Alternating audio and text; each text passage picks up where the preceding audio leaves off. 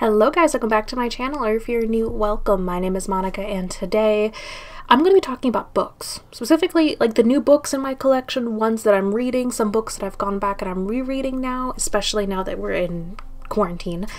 And I'm going to do a very quick overview of the bookshelves back here. I've been getting a lot of requests recently to review my book collection and give recommendations since people are stuck at home and they want to do some reading.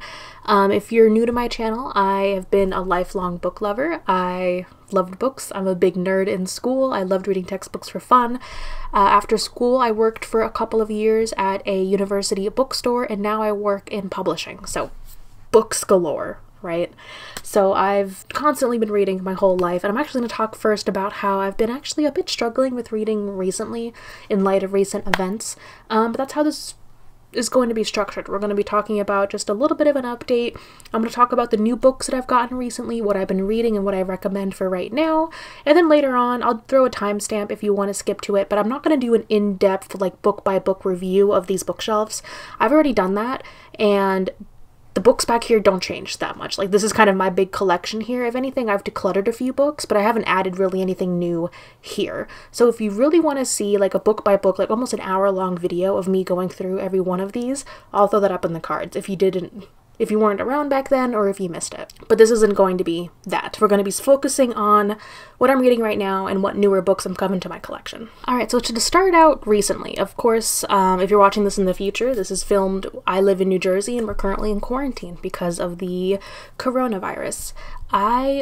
Like I said before, I've been a lifelong reader. I love books, I love reading, and recently, with my work schedule and with my personal schedule, I tended to read the most during my commute to the office. So I take two trains, or I used to take two trains to my office in Hoboken, and then I would take two trains back. So it's like an hour each way. So about 2 hours a day I was commuting, and that's when I would do a lot of my reading. Now that that commute in my schedule is gone, I actually have not been reading as much. I'm currently in the middle of reading quite a few books, as you will see, but with what's been happening recently, I have not really been reaching for books. If anything, I dove headfirst into Animal Crossing. So I've been playing that a lot more. I've been trying to focus more on like YouTube and like on Instagram, and I kind of strayed away from books. I'm trying to move back into a routine where books are part of my daily schedule again because I miss them. And this past week I had a really rough mental health week, and I think finding the time to focus on reading at least a little bit in the morning or a little bit right before bed, I think that would help me. It would help me bring back kind of my old schedule, and for me that is self-care. Books have always been a part of my life. I love them, and I'm gonna be bringing them back into my routine. That being said, I have a stack of books right here. Most of them, well, okay, so I'd say half of them are new. A couple of them are things that I'm going back to reread because I feel like they would do me very well in this time that we're living in. So let's go through what I'm reading right now first, and then we'll go into some recommendations. So the first book I have was actually lent to me by a friend of mine, and this is A Gentleman in Moscow by Amor, I'm gonna butcher this, Amor Towles. This has been a bestseller for a long time. I've had this on my list to get to for a long time and just never got to it until my friend actually lent me the book. This is very applicable. It's literally the story of a man in basically house arrest in Moscow in like the 1920s.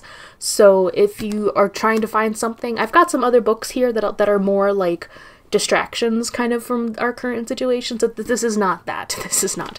I'm only like a couple of chapters in, as you can see. I actually used a bookmark for this one. I'm only a couple of chapters in, but so far I love the way that the story is set up. I really like the setting, and I'm excited to keep reading this one. And this is, of course, fiction. I've got a good mixture here of fiction and non-fiction, so there should be a little bit of something for everyone for what you're looking for right now. So this is what I'm reading right now. And the rest of these books, a couple of these I'm like in the middle of. Let me talk about the next one I was kind of reading before I actually switched to A Gentleman in Moscow, and that is this book right here. So this is called The Theater of War, What Ancient Greek Tragedies Can Teach Us Today, and it's by Bryan Doerries, D-O-E-R-R-I-E-S, But as someone who loves tragedies, loves Greek tragedies, loves Shakespearean tragedies, I just love tragic works. And this spoke to me, especially as someone who was a military brat. Specifically, he is writing about specifically bringing these ancient tragic plays to a modern audience, that specifically being like the American military. Fascinating stuff. So I got like halfway through this book, but this was like, I was reading this right when the coronavirus started getting kind of big, so I really wanted to move away from nonfiction, because this is a nonfiction account. I wanted to jump into a fiction title, so that's when I started A Gentleman in Moscow. So I'm halfway through this one. I want to jump back in and finish it up, but this is something I really wanted to take my time with. I didn't want to rush through this book because I just saw so much of myself in it.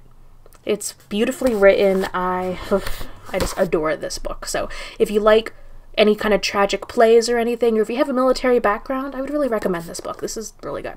This next book I started reading, and then again, it's a book where I didn't want to rush through it. I need to really sit down and like be focused. It's not something you can lose yourself in. It's another nonfiction title, and this is called Why Buddhism is True by Robert Wright. The Science and Philosophy of Meditation and Enlightenment, which also applicable.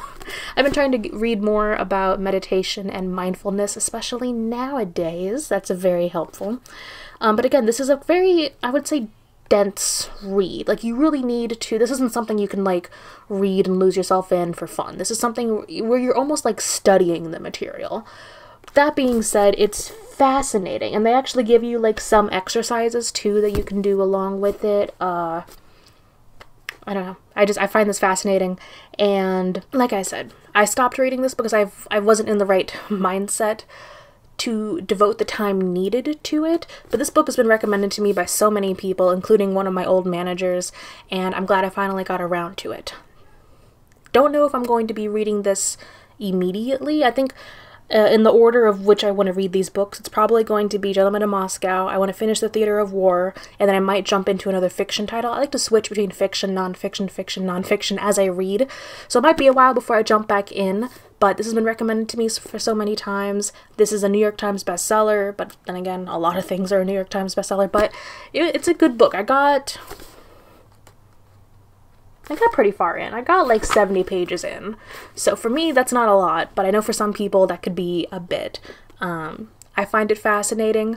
This might actually be better as an audiobook. If you are someone who can listen to audiobooks, I think this would be a really good audiobook. Okay, so the next new book I have here, I've got two new books here that I haven't actually started yet. One was a hand-me-down gift from my grandmother, and this is called The Gown. This is by Jennifer Robison, and it's the novel of the royal wedding. So I'm thinking it is a book that basically talks about the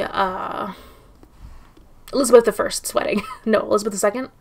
Oh, I'm so bad. I watched The Crown. I swear to God I did, but I'm behind on this. Yeah, okay, so it's set up as like realistic fiction, but it is fiction. So I think it's supposed to be about like the people who made the dress for Queen Elizabeth's wedding, and then how it kind of jumps into like modern day with like their descendants. I don't know. It sounded interesting. My grandma liked it, and so she handed me the book, and now I've got it here. I haven't jumped into it yet, but we shall see. I did like The Crown. I don't really read too much about the royal family, but my grandmother is obsessed with like anything BBC or the royal family or anything, so she's into that. And sometimes she'll hand me books like this, so don't really know what, as you can see, I really don't know much about it at all, but that's on my list of what I'm going to be reading upcoming. And the next book, one that I was actually waiting to get for a while, this is called Voracious, and this is by Cara Nicoletti, and this is a hungry reader cooks her way through great books. So if you've seen the YouTube channel Binging with Babish, where he makes recipes from like movies, TV shows, she's basically doing the same thing in book form through famous books. So she like reads books, talks about them, and then she includes recipes like throughout the book. Like with recipe from Anne of Green Gables, or Les Miserables. It's a bread recipe, because of course it is. Pride and Prejudice, Brideshead Revisited.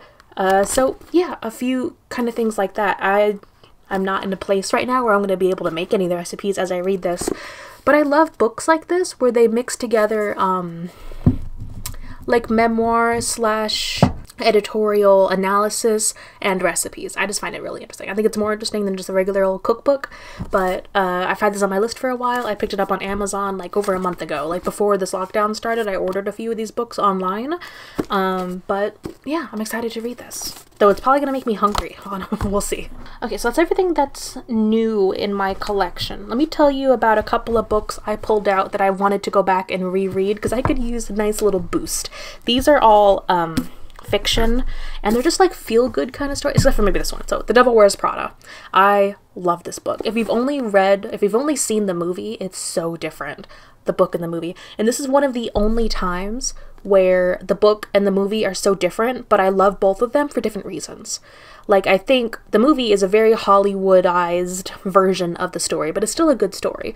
The book is totally different, and I love the book, too. So if you've only seen the movie, pick up the book. You're gonna need to have a nice, sarcastic sense of humor and a potty mouth to really like the book. Just saying. I love this, and I've reread this so many times. I think I got this is a different copy, but I did get a copy of this in high school, and I read it for the first time in high school right after I saw the movie, and I was like, oh, this is different, but I like it. So I think that copy got old and fell apart, so this is a newer version of the book, but I love this. Ignore the sequels. The sequels to this book are trash, but the original book is really good, so just read this one. Ignore the rest. So I've gone back and I reread this a few times, and I feel like it's a good story for right now, so gonna be rereading that at some point soon. These next two are manga, so they're Japanese comics, so you can buy in English. The first one is this cute story. It's just called Wotakoi. That's not the full title. It's like Wotakoi ni ai wa muzukashi. Love is hard for otaku. Otaku is basically, trying to translate it, kind of a nerd. So it's the story of these two like really nerdy people who like suck at dating, and they've been friends their whole life and they end up dating each other. It's actually really cute. The anime has one season and I think that's it. I don't think they're having another season of it, so I really wanted to start reading the manga. This is the first big English volume, and it includes volumes 1 and 2 of the Japanese edition. So you read it like you would the Japanese version, but this is all translated. I only have this volume, so I really do need to get the next, I think the next 2 in English are out, which would be the next 4 of the Japanese. But I love the story. I think it's really cute. It reminds me of me and my boyfriend. We watched it together. And my battery's about to die. Okay, so my other recommendation for just really cute shit, if you need something adorable that's not that deep, this is Cheese Sweet Home. It's literally like the story of this obnoxious but adorable but also really crazy little kitten just getting into mischief. It's very wholesome. It's adorable. There's a lot of the manga. There's 4 of these out that I have right now. This is volume 1. There's a lot of it. There's actually an anime, so there's a show if you just want to watch the adorable show. I'm pretty sure it's supposed to be a kid's show, but whatever. It's the cutest shit I've ever seen. Watch the original 2D animated one. The 3D animated one that came out in like 2016 is the stuff nightmares are made of. Please don't watch that one. Watch the original one. I'll link it like on Crunchyroll or something. It's just cute. It's wholesome. It takes your mind away. It's literally just the adventures of this adorable little family in Japan and this cat they adopted. And the cat makes the cutest facial expressions ever. Just adorableness. So if you need a hefty dose, like just a good shot of cute and awe, like this is what I needed. This is why I pulled this back out. So I'm probably going to reread this. I might watch the show just because I could use some adorable cuteness right now. Alright, so that's everything in my either currently reading or to be read pile. Let's jump to the last 2 books I read recently that were really good and that I would really recommend. They're nice, big, thick fiction books if you really want to lose yourself in a book. The first one is by Murakami Haruki, and this is Killing Commendatore. This I would really only recommend if you like mysteries that may or may not always be solved, and if you like opera. If you like both of those, this is your boy. He's thick. It's a long book. It took me a while to read it, but it's really good. It's, of course, Murakami Haruki. If you've read any of his other books, you know he has a style, so it definitely his style. I've noticed that a few of his works are quite over-sexualized. This one isn't, so if you're worried about that, this really isn't hyper-sexualized. And I just really liked it. I would highly recommend listening to the opera Don Giovanni as you read this, because it's like referenced every other page, I swear to God. And I did find a recording of the whole opera on YouTube. So I was listening to that while I was reading this. It just transported me. It was excellent. Great book. I kind of wish I had gotten the paperback book, but I bought this like right when it got translated. It took me a while to read it. I think I had this for a year before I finally read it, but it's a big boy. And the other book that I really lost myself into, and I thought I wasn't really expecting too much from it, but it just blew me out of the water. I was so surprised. And this is actually, it kind of matches my eye look today. This is City of Girls by Elizabeth Gilbert. She is most famous for writing, what is it, Eat, Pray, Love, right? I never read that. But she wrote also The Signature of All Things, which is one of my other, like, top-tier favorite books. These two. So, this book. It's a coming-of-age story for a young woman in, like, 1920s New York City. But it takes twists and it turns, and you really don't expect it. But it's so good. If you want to read a book that's full of glitz and glam, but life, and if you're really missing, like, people in cities, it might make you feel a little homesick if you're like missing out on being in a city, especially New York. But this was such a good book. This was recommended to me by a couple of people. A good friend of mine read this, and as soon as I finished, she was like, so what did you think about it? Did you like it? And like, we talked about it for forever. This is a really good book. And this is one that it will pull you into the story and you will get lost. And it's pretty thick. It's nice. It'll take you a couple of days at least to read it. It was so good. Okay, so that's everything that's new to my collection or recent or that I'm currently rereading. I'm gonna go ahead, I'll just do quick, I don't know, pans over the bookshelves behind me so you can see what's there. Again, I'm not gonna be pulling out each book like I did in my previous video because they're basically the same back here.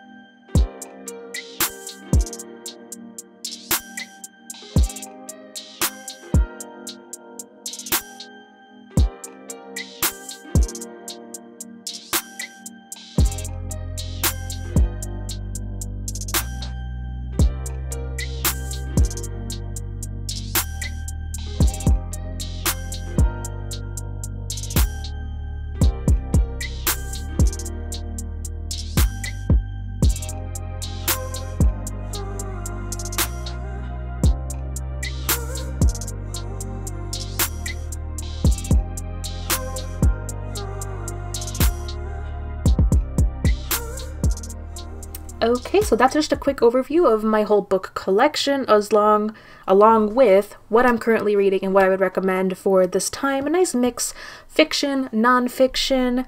I think it's got a little bit of something for everyone here. So thank you guys so much for watching. If you liked this, please let me know down below, and let me know if you are reading anything right now, what you're reading. Thank you guys for watching, and I cannot wait to see you in my next video.